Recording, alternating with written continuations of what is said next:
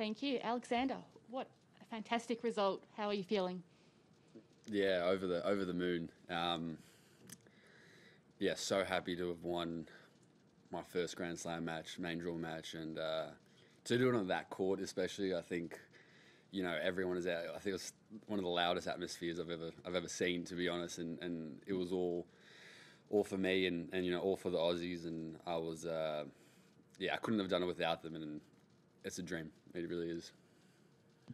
First question from the floor, please. Alexander, who did you have in the crowd personally? Did you do family, friends and so on? Yeah, I had my close family and a few friends. Couldn't hear them at all.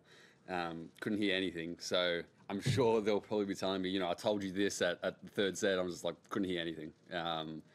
But yeah, my brother flew down this morning from Sydney and had a few mates that flew down as well. And there were so many people in the crowd. So yeah, it's awesome. And that's a career highlight today for you, your biggest win? For sure. Yeah, for sure. I think it's more the stage, and of course, it's a very high-ranked opponent. But as you grow up as a kid, watching that court, watching the pros take on that, and I never thought it'd become a reality, and it really is. Alex, did you feel really close going into this summit to these types of breakthroughs? Obviously, a quarter-final for the first time at ATP level last week, and now your first Grand Slam win. Did you feel you were positioned for this?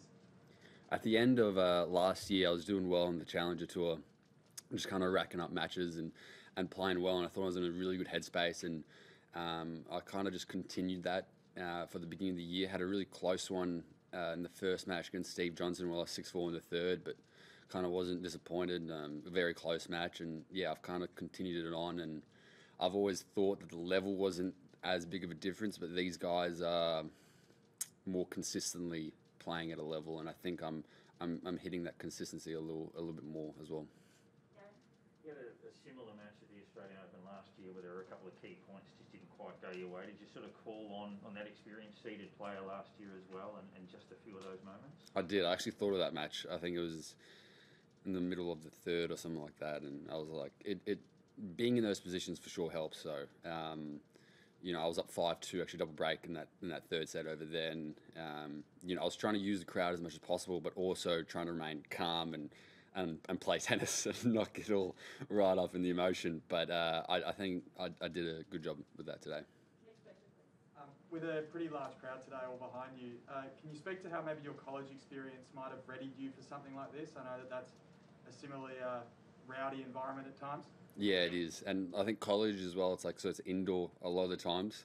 So I was quite used to it and definitely loved it. I don't think anyone doesn't love it when you got that many people cheering for you. And definitely, it wasn't something that I was kind of not exposed to, but it's obviously different.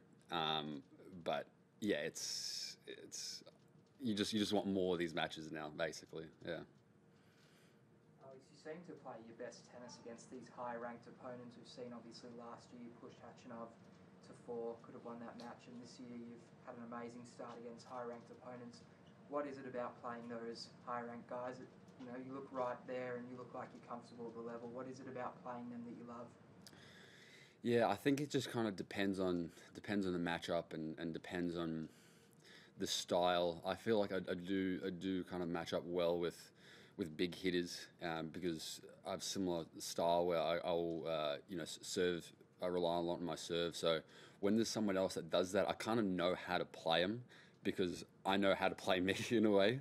So I kind of draw on that, and I think it's every match is different, but today was also completely different with the conditions as well. Different court, slower court than the outdoor courts. I think it took me maybe 5 or 6 games in the first set to really get adjusted to those conditions. But yeah, I feel very comfortable with these guys for sure. Alex, have you had I know you're revelling in this one first, but have you had a sneaky look ahead to who you've got next? And it looks like a really good opportunity for both of you. Yeah, I was in the ice bath just then, and I asked my fitness coach who I'm playing now, and so yeah, I do know it's Radu Albot, who came through qualies and seems to be playing well. I know one of my fellow Aussies, Chris O'Connell, played him last year in the second round as well and took him out. So knowing that, I'm not taking him lightly at all. Don't want to happen again. So going to do my best and going to talk to Chris and hopefully he gets through and I'll talk to him and see if he thought of anything against him as well. Take 2 more questions in the room. With your more recent success against these bigger players, as Jed was alluding to, where do you feel like your improvements come from?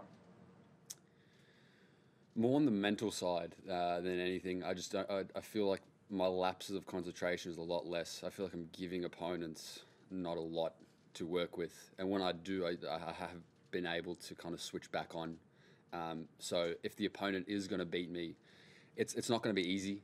And I have lost close matches, but it's one of those where they'll have to do that consistently. And if I can work on a few things and continue that mental aspect, I think I'm just going to be tough to beat. And if they do, it's too good, and just kind of move on from that. Congratulations on the win. Thank you. Just a little bit off topic, but do you think Djokovic should have played the Australian Open and been deported, or what is your opinion on that? Probably no comment on that one. No problem. Last question, please. Alex, what did you focus on in the off-season? Because obviously after watching a lot of you last year, it looks like your backhand has improved significantly. Is that something that you worked on in the off-season? You've always had a massive forehand. What parts of your game did you work on in the off-season?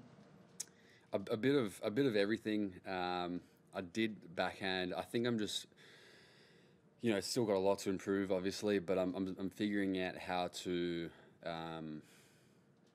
use it in a way that suits my game. Not necessarily, I can't maybe do certain things that other players can do with it, but I'm trying to figure out how I can use it for me, basically. And I think I'm figuring it out slowly. There's still a lot to improve, but it is getting better for sure.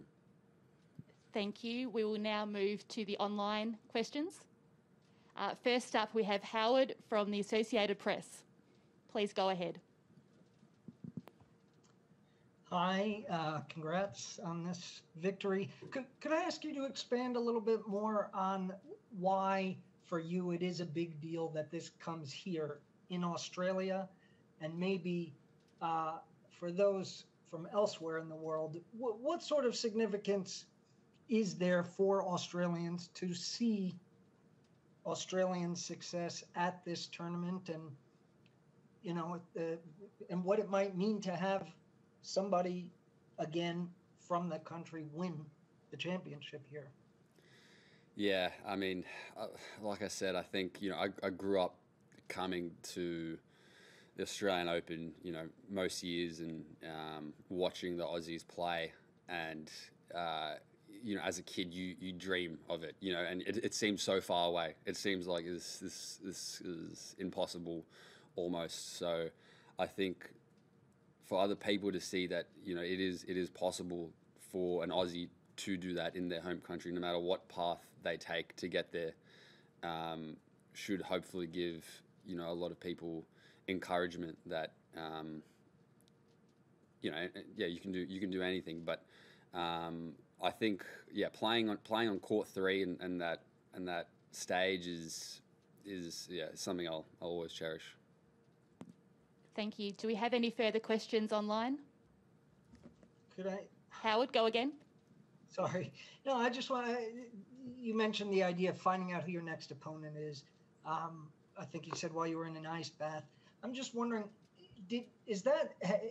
had you known what the possibilities were, or are you one of these players who refuses to look even to the next round at all, and you didn't even want to know who could be your opponent, or you knew who it might be and then he just told you what the result had been? Yeah, it was more that. I think I try to be as not as superstitious as possible, just because I think there's so many unknown factors that happen day to day with playing tennis and traveling. So I look at the opponent, but I think I knew who I was playing today, so I didn't look too far in advance. But I knew kind of who I could have played as well. But I actually didn't know Albert was even drawn as a qualifier there, so I didn't look that far, to be honest. Thank you. Congrats. Thank you. Any further questions online? Please raise your hand. No, all done. Thank you very much. Thank you, That guys. concludes our press conference today.